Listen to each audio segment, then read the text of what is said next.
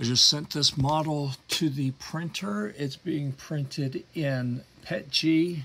And let's see, the preview, there it is sliced. We can look at it. It's a clothespin with a spring assembly. I'm doing PETG to give it a little bit more flexibility and see if we can catch it. Start over here on the Centauri Carbon.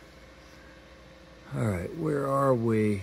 The nozzle temperature is about ready. Waiting on the bed. It's almost there. I just printed this little flexible drain snake out of the PETG a couple minutes ago, and that came out really well.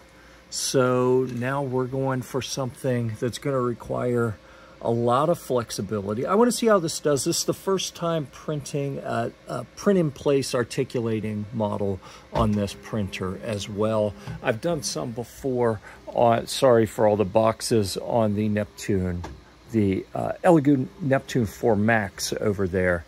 But this will be the first time printing something that has to move and is printed in one piece here on the Centauri Carbon.